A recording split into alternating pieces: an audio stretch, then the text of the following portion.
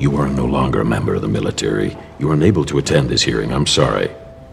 Is that truly the way it works, sir? You fight for your country, you lose so much that was dear to you, and then you're done with?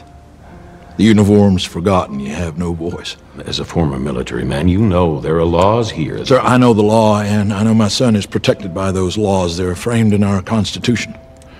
And I believe in them as he does. They're why I went and fought to protect them. Let me have the letter. You must go.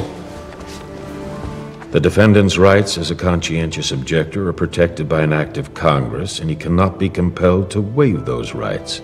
That includes, in this case, he's disobeying orders to bear arms. Then this case is dismissed. Private Doss, you are free to run into the hellfire of battle without a single weapon to protect yourself.